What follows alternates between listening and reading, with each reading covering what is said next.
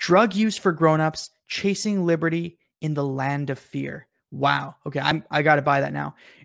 This podcast just became a sponsorship for this for this, but we didn't know. But this is unplanned, or maybe it was planned. Who knows? In the book's prologue, he acknowledges that he personally uses heroin for recreational purposes. And again, there's never a mention by the government or the media that there is such a thing as responsible use of things. There is such a thing as a responsible use of caffeine. I'm not an example of that. But you will meet people who are an example of responsible use of caffeine. And just because you look at me and say, let's ban caffeine, I wouldn't disagree with you. I think I'm a good example of why we should ban caffeine. Don't undermine the liberty of those who know how to use caffeine well. And don't undermine my ability to find where that is, that healthy middle ground of using caffeine well.